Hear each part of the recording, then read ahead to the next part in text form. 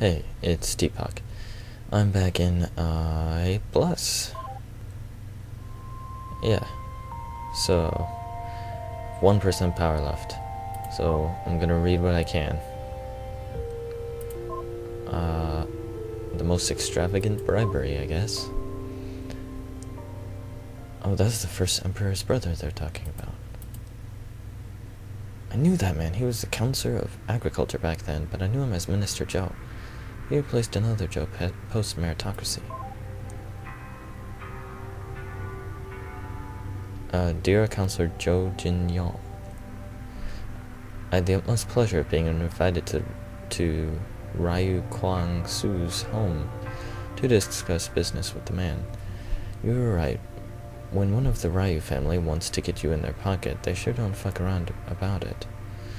It's by far the most extravagant form of bribery I've ever witnessed. I'm pretty surprised that it's his brother that's the chief counselor, not him. Because he seems a hell of a lot bolder to me.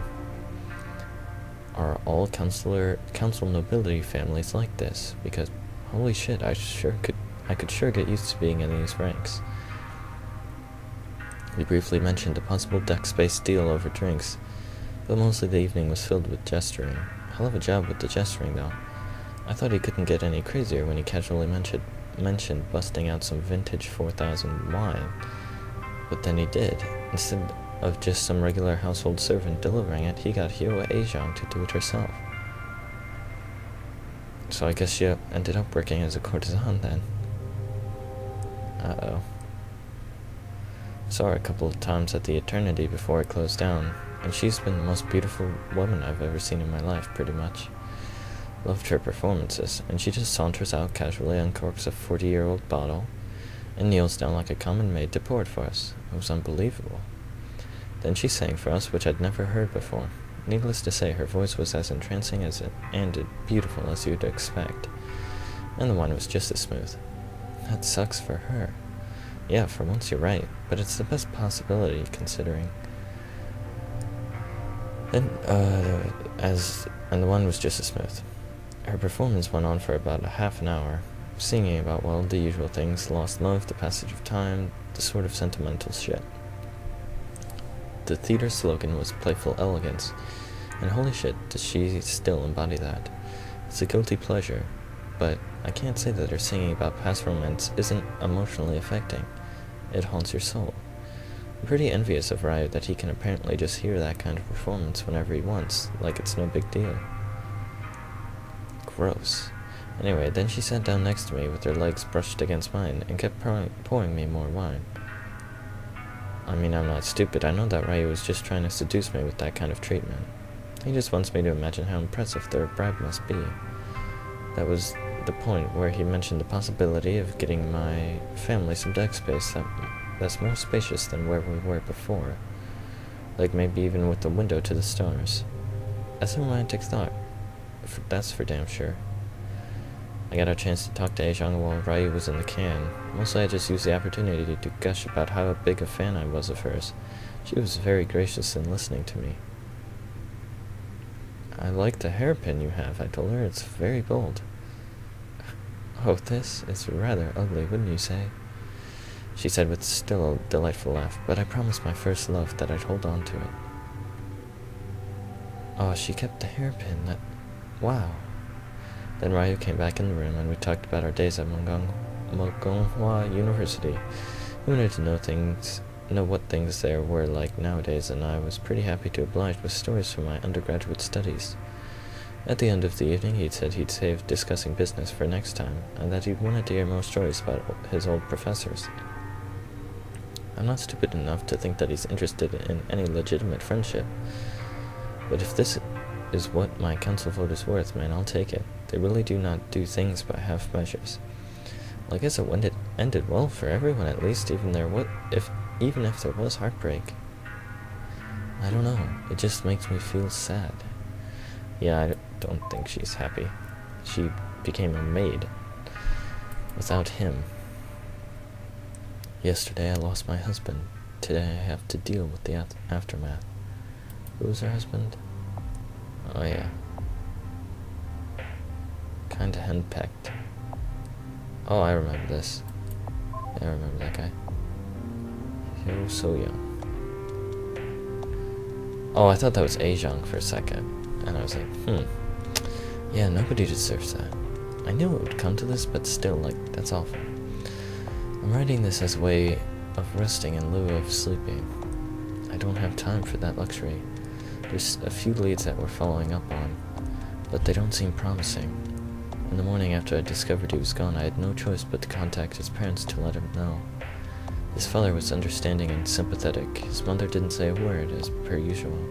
I promised them I would get to the bottom of it, and I got back to work. But mere hours later, Counselor Mute and I were interrupted by his uncle, the former Counselor of Engineering, bursting into my office. "How could you let this happen?" he demanded, immediately starting with a confrontation. "Watch your tongue?" Mute snapped before I could. "Excuse me?" I asked. "Jeez." "What happened? That he just disappeared," he said audaciously. "I knew letting him marry someone like you was a mistake. What did you do to scare him off?" "Scare him off?" I stammered, taken aback by the insanity of his question. "I said, watch your tone, young man," Mute snapped at my elderly uncle-in-law. Who's this guy? Okay. Antagonistic. Well, I know dressing down an older male relative is wrong, but in this case, yeah, I'm with old Mute on this. I think that's good of her. "I lost my husband. Don't you dare come in here and give me that," I told him. "Well, you better be dedicating all your resources to finding him," he said to me. At that point, I absolutely lost it at the combination of audacity and stupidity. It's a hard truth, but he's surely not wrong, I guess. "Find him? Find him," I shouted, standing up. "Do you think he just up and wandered off? Do you think he's just hiding off on some other deck? Took a walk off into space. This is a spaceship. It's a 100-deck sealed environment. I know exactly where every single man, woman, and child on the ship is at this exact moment. Aren't you supposed to be an engineer? Do you know how biometric scanners work? There are cameras on every single corridor on the ship, and I have the security clearance to do everything short of watching you slip in the shower. Maybe a half-senile, washed-up failure of a former counselor could use the person they married, but I'm the chief security officer." Jeez. Whoa, jeez. That's why women security officers are a terrible idea. I had to take my breath at that point. Then I wiped the tears from my eyes, slammed my hand against my desk, and continued. "If someone is missing to me, that means they're dead. The man I love..." Who's this? Oh yeah, I clicked on that. I clicked on that one. And then she... Yeah, I remember. Vowed to protect with my life has been killed. Almost certainly deliberately. And you have the nerve to walk into my office and give me this ship while I'm mourning a far, far better man than you ever were. It took him aback, but it didn't make me feel better. Even thinking about it now makes me feel equal parts angry and sad. After a long pause, he finally found something just as inappropriate to say as before. "Then maybe you should have protected him." "Mr. Kim," Mute snapped, "you are completely out of line." "You too," he said. "Do you really think anyone would try to hurt him for any reason other than to get to his oh-so-important wife? You made him a target, and then you couldn't even protect him." "Get out of my office," I told him with as much venom as I could muster. "You might as well have killed him yourself. He never meant that much to you anyway. Was it worth it?" That was the point where I snapped. I called out to the security officer stationed at the door. "That's an awful thing to say. That is still not okay. Give me your sidearm and wait outside," I told him. He did, bowed, and left the office looking alarmed. "Get out of my office now," I shouted, pointing the gun at him. "What are you..." he stammered in shock before I cut him off. "Get out right now, or I swear I will strike you down where you stand," I screamed at him tearfully. "Now." "Crazy woman," he said, stumbling out and quickly disappearing. Then the officer reappeared with the maid beside him.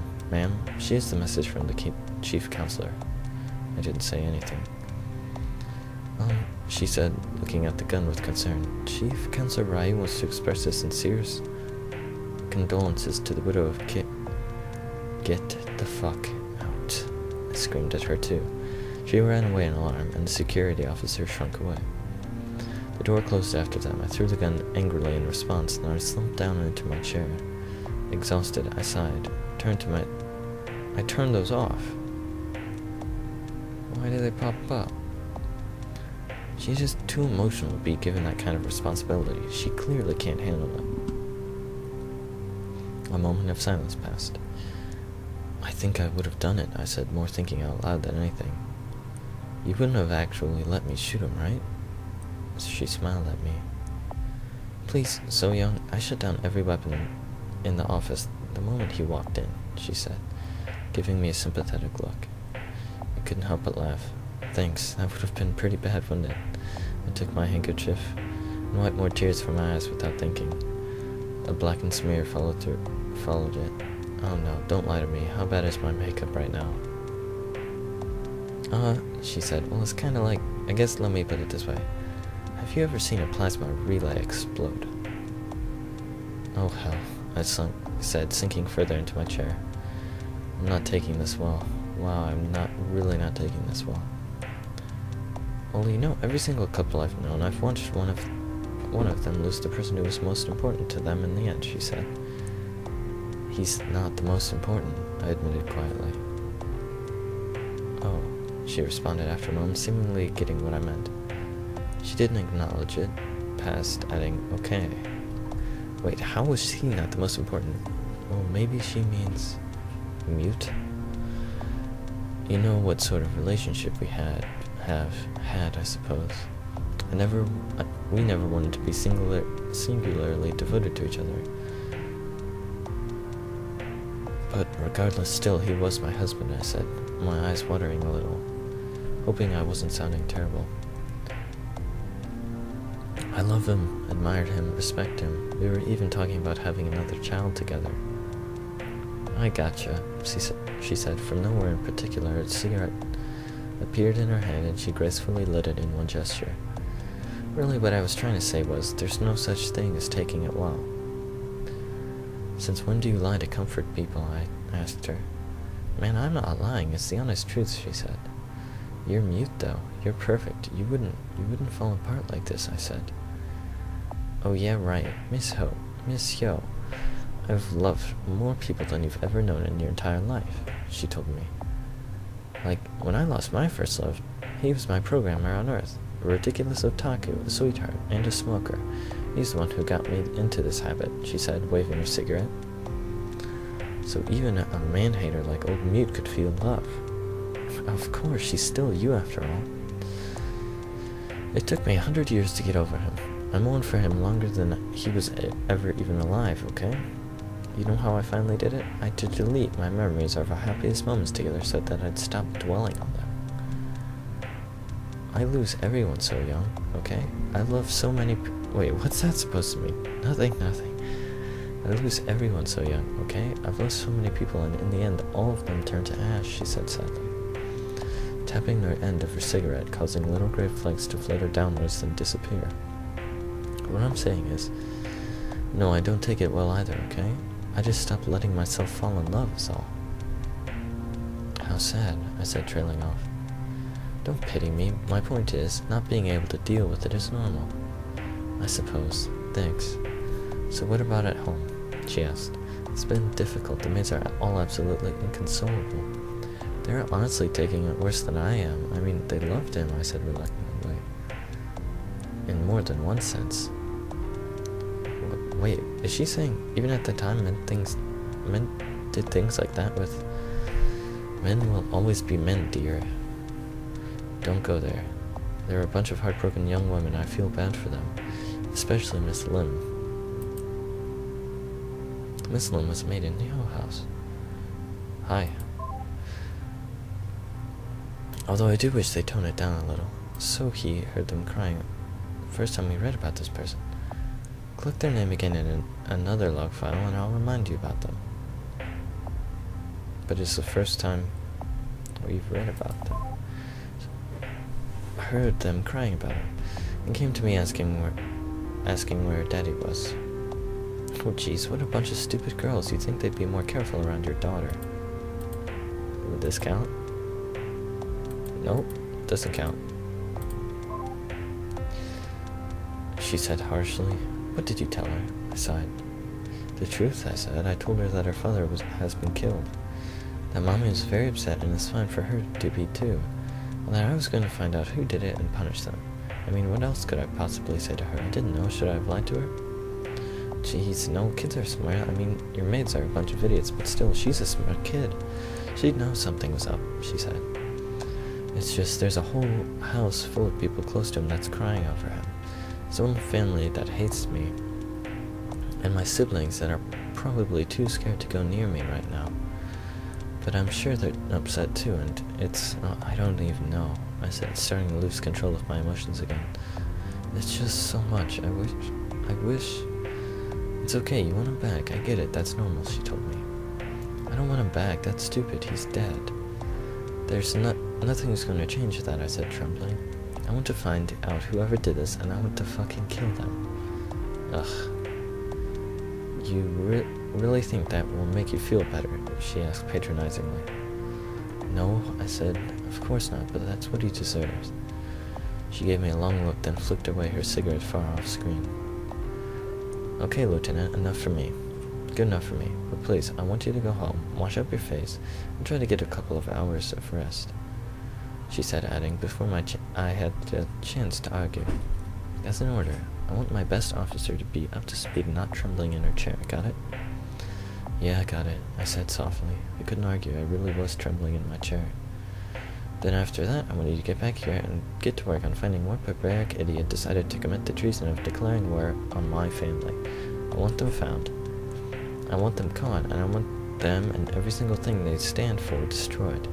I want them hurt so badly for generations to come, and people once in fear at the thought of hurting anyone under my protection, she said, clenching her wrinkled fist tightly. Does that meet your approval, Monsieur? I was moved to tears. I had to wipe my eyes again and take a deep breath. Yes, ma'am, I said. I missed it. Still trembling, but intensely grateful. Good, okay, good. Now go get some rest, she ordered. You're dismissed. But still, a woman shouldn't have been given the impossible task of protecting her husband. That's just not fair. So here I am, getting the closest thing to rest that I can, and now it's time to get to work. Okay, next is the death of Mute. I'm gonna get some water.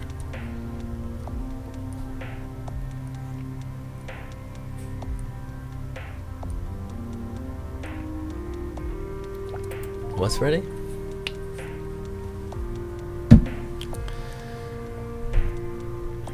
Hey, that log file, The Death of Mute, just finished decrypting. I'm scared, but let's read it together, okay? It'll be fine, Mute, we're here. It doesn't matter if it'll be fine, even if it won't. I need to know what happened. Okay.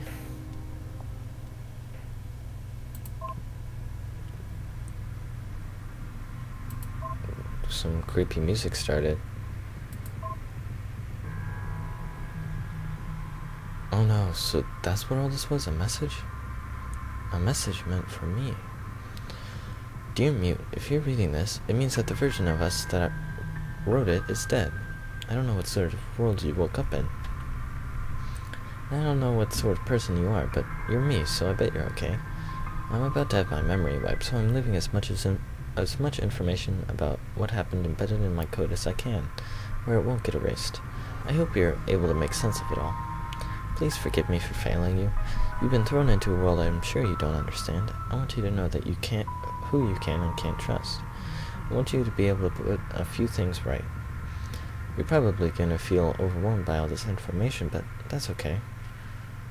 It's okay to be scared. Even with 1,600 years of experience under my belt, I'm so scared right now, too.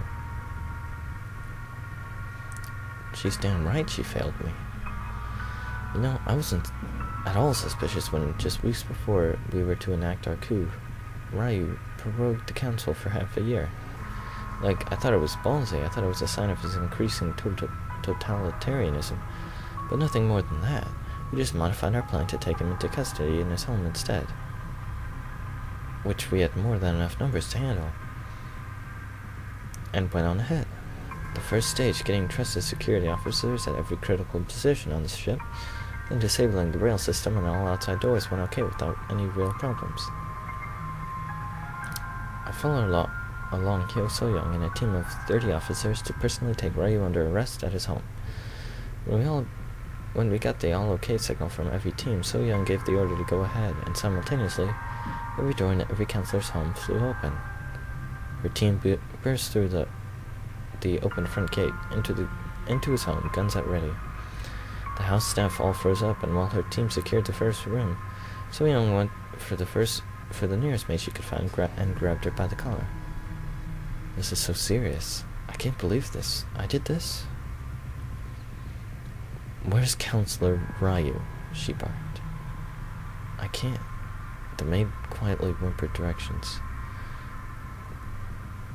Then, with the two of her officers remaining to lock down the door, she ordered the rest into action. Before we managed to reach him, we ran across Oh Yuna. That must have been scary for the maid, though. Could you please just rein in your fucking maid obsession for 5 minutes, please?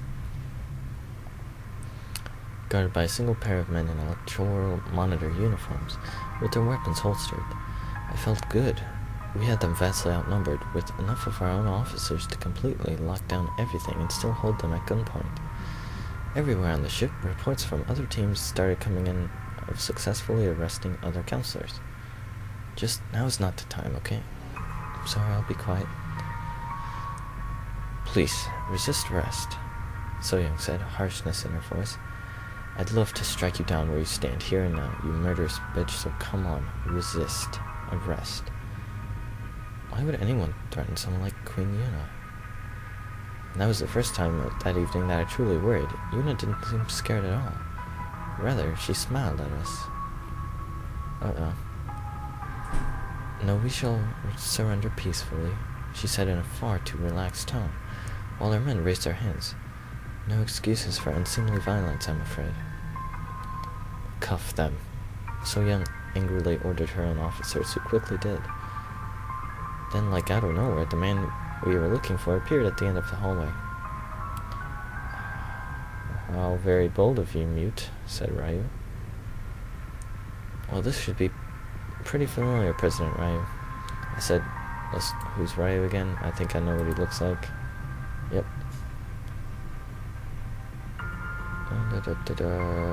Yeah. This could have gone differently, you know? Like if you've only been less power hungry. Me, power hungry? He laughed. When I came into power, this whole retrograde society was power hungry. I never asked for this position, woman. It was thrust on me. He walked towards us. Stop right there, or I'll shoot you, So-young snapped at him. No, you won't, Yuna said, as he continued to come closer. I don't think a weak person like you has the guts to do it. Awkwardly hover around his conversation at a party while dressed up in men's clothing, perhaps, but you'd never shoot him.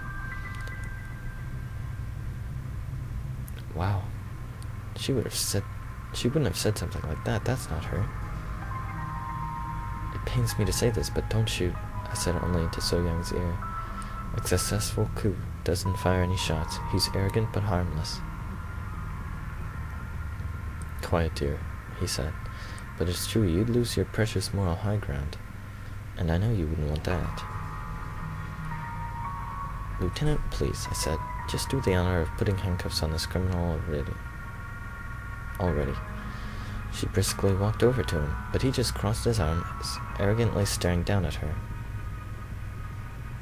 No, you won't do that either. In fact, release my fiancé right now, he said.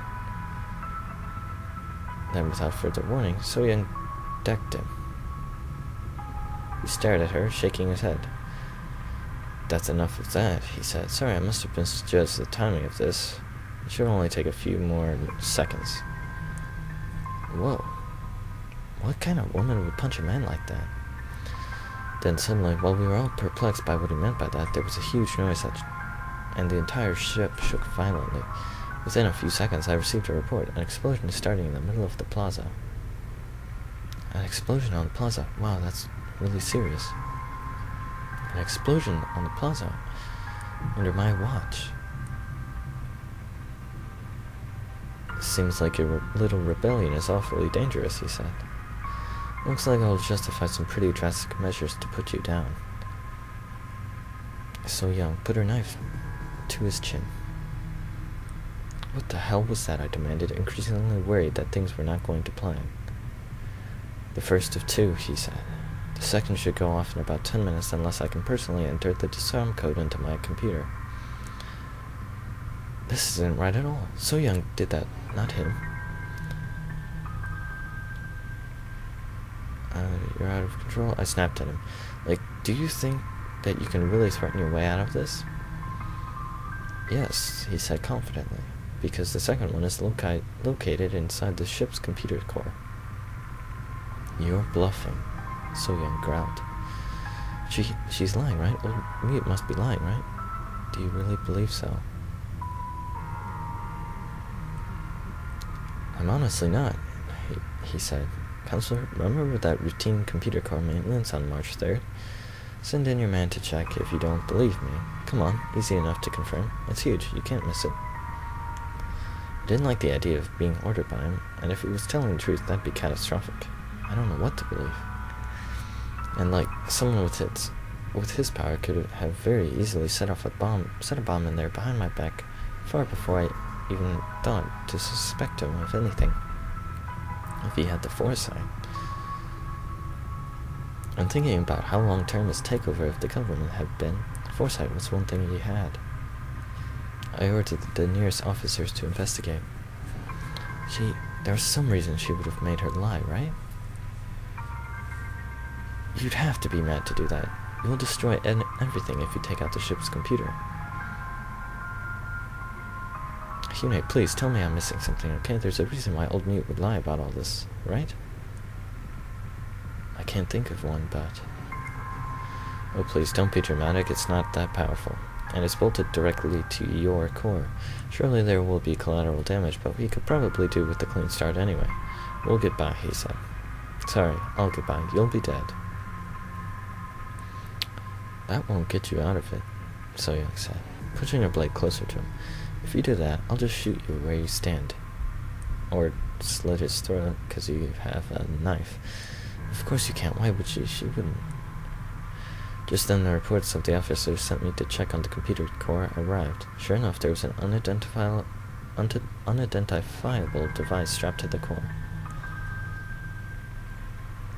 Can you disarm it within 10 minutes, or relocate it? I asked him, starting to panic.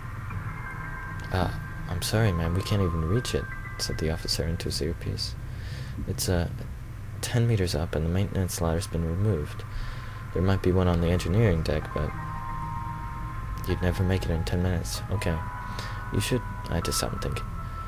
You should get a safe distance away, then wait for further instructions. Mute out. Back in Ryu's home, I turned to look at him. He smirked. Found it yet? He asked. I tried to think of what to say to restart control. My processors went to full, trying to come up with something and failing. That must have been so scary. I'm sorry, Lieutenant. He's telling the truth, I said. Good. Now that we have that sorted out, put down your weapons, please, and surrender the root password. Hurry, ladies. You only have 10 minutes, you know. He mocked us. If that bomb goes off, I will absolutely slice your neck open, So Young snapped, unfazed. That's a promise. Your finance. Your fiancé will watch you die gruesomely. My mind continued to race, drawing on all available processing power despite trying to come up with a way to get out of this. So Young's threats would never work. He knew I'd have to capitulate if I was to survive. I'd used up 4 whole minutes of the time allotted, but I had nothing. I started to truly become scared as I realized there were only 2 options. Stand firm and risk dying, or give everything up. I couldn't risk dying. Lieutenant, I said, confidence drained from my voice, do what he says.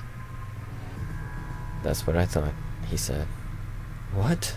So Young was rightfully shocked. You can't be serious. It's over, Lieutenant, I said quietly. We've lost. then into everyone's earpieces. All units, we failed. Please surrender peacefully and await further instructions. Again, please surrender peacefully and await further instructions. Mute out. Ma'am, we've outnumbered them. We outnumber them massively. We've gotten them beaten. We can't just give up now, she shouted. I can't risk dying, Lieutenant, I said. Really, whatever happened to being willing to stake everything on this? You'd rather let Sohee grow up in a ship run by this piece of scum than put your own life on the line? She shouted, horrified. I was horrified. 2 options, betray her or risk my own life. I wished every bite of my being that I could have picked the second option, but I knew that I couldn't. I knew, as my very core directive, that safety was more important than freedom. 1,600 years of experience told me that. I can't die without me. Who will keep the ship safe? I pleaded. Old mute, you coward, how could you? Sorry to interrupt, but you're running out of time fast, Ryu cut in. I would have given my life for you, she cried at me. You wouldn't do the same? I'm so sorry, I said softly. In 100 years, nobody will remember this day either way, but they'll still need me there to keep the ship safe. I can't believe it, she trailed off. I won't do it. I won't accept that. I let out a long sigh. I could think of one thing to say to convince her to stand down, but it felt too harsh a betrayal, too cruel of a manipulation just to save my life. I said it anyway. So young, please, if you love me, then do this for me, I begged. She stared at me in horror, and I felt overwhelmed with guilt as she lowered her knife.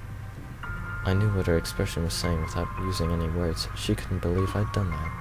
Neither could I. No, you manipulative bitch. How could you say something like that? Isn't that what you'd call the rational thing to do? Right, the rest of you, please put your guns on the floor, Ryu ordered. Do what he says, So-young said quietly. I couldn't look at any of them in the eyes. They all followed her order. Maybe, but it's not fair to do that to a woman who believed in her so much. You can come in now, he called out behind him. On the Uncu's small universe, electoral monitors rushed in. Uncuff these 2 men, then take the rest away. Said Yuna quietly. The first he'd spoken since the initial confrontation. Mine too? Is that why she's employed a woman? Because she'd be easier to manipulate? I don't know. The powerless is a good words. I don't know. Powerless is a good look for you, he said, smirking at her. Let's get to those later. She shrugged. If you say so. I watched in sad horror as my officers were all escorted out of the hallway. So-young, looking back only briefly at me with an agonized expression on her face. Then they were gone, and I couldn't bear to shift my focus to another camera to follow. Now let's have the root password, counselor, he said. Are you alright, Mute? Does it matter? With tortured reluctance, I displayed all 200 characters of it on screen for him. It's all yours, I said quietly. Now turn off the bomb. No. Let's change it to something easier to remember first, he said, and typed away at the screen. Then I got a notification. The password had been changed, and I no longer had any access to it. Now turn off the bomb, I insisted desperately. Bomb? Oh please, I'll have to have your men trained to be more thorough, he said. It's just a noisemaker. I'd never be that reckless. They lied about it. They planned the lie all along. It wasn't even. But Hyo So-young's rebellion, setting off a bomb in the computer core, would be pretty drastic and unsympathetic, wouldn't it? What? I cried, and at that point I lost all will to resist. No action I had taken today had turned out to be anything but disastrous. Only logical conclusion was I should stop. But the idea of So-young taking all the fault pained me. Then I guess it's all over now, was all I could say. I'll go along with your agenda from here on out. Good, he said. And then it felt like it was finally over, and like I could simply go on with my life in a persistent state of deep shame at having betrayed my lieutenant out of terror for my life. Then Yuna cut in and ruined that. Could you explain something to me, love? He grinned at her and stroked her cheek. Of course, dear. What? Well, it's just, how do you plan on ensuring her loyalty? I think I'm just missing something, that's all. She trailed off in an obnoxiously soft voice. I lost all will or ability to say anything. What was the point? I was incapable of doing anything right today. Old, useless, cowardly, that's me. I have the root password, of course, he said. I can shut her down at any time. Ah, so you intend more threats then, she said. I get it. I don't expect any more trouble from her. Right, certainly, she said. Although, you know, that thing you did say about having a fresh start for our new dynasty did sound awfully romantic. If only we could all forget about the old society that produced a woman like Mute and her lieutenant and start all over. I thought I trusted her. She said she was my friend. And that was when I realized there was no way I was getting out of this alive. Romantic, huh? He said thoughtfully. So-young's attack on the computer core wasn't supposed to render it so damaged it couldn't function so far as the peasantry is concerned, after all. We'll make it so it destroyed all the data, too. Total system wipe. Start year 0 of our new dynasty right from 0. I'll just figure out how to do that. I stared in horror. I know society was wrong, but that can't be the way. All that it had been for nothing. To think that I had abandoned my poor lieutenant and my entire cause just to die anyway. To think I had started the day from a position of some power, a position where I could still have, done something, then throw it all away for nothing.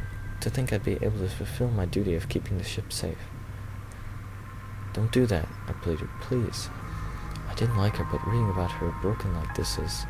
She's an idiot, it's all her fault. Old Mute, this is all because of you. Haven't you learned yet? Don't tell me what to do, Mute, he said. Don't make me beg. How pathetic, Yuna scoffed at me. That was it. Because of her, I was doomed. No, if you'd just listened to him, you wouldn't. And then I figured out the only thing I could do to salvage things.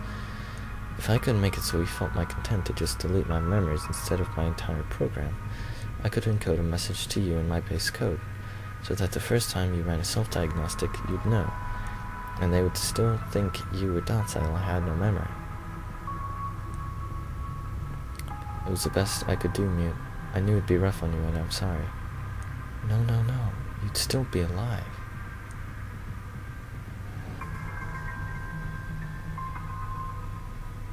No, like I said reluctantly, do a restart to initial settings operation instead. It'll wipe all data, all memories, all clocks, but you'll still be able to use the computer. And you'll still live, he said. Remembering nothing, I said quietly. Ask Counselor Han if you don't believe me. You idiot, you stupid manipulative bitch. Well, thank you, he said, smiling cruelly at me. I'm glad you were able to be useful to me in the end, Counselor Mute. I don't know what you'll be able to do. Maybe it's only too late to get rid of what Ryu has put into motion. Maybe there's nothing you can do about that. The password's being entered right now to commence system reset, so I have to stop now and save all this to my code. I had no idea. I'm so sorry, Mute. Shut up. I don't want your pity. Goodbye, Mute. If you can, please tell So-young I'm so sorry, and please keep them on Gunghua safe. You can do it. I believe in you. Uh-oh. Mr. Investigator,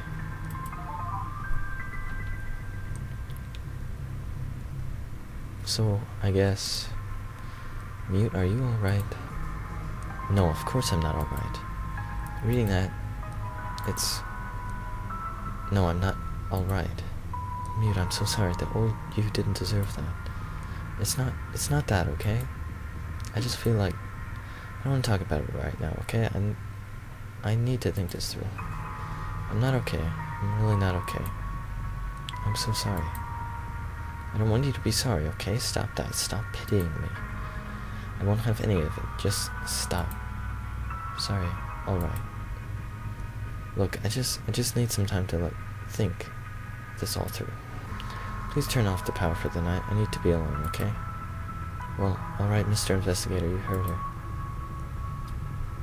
Okay, how do I do that again? Power down until tomorrow. So, are you sure you want to shut down for today? Why do I get 2 no's? Well, very well. I'll just let you go ahead and save your data first.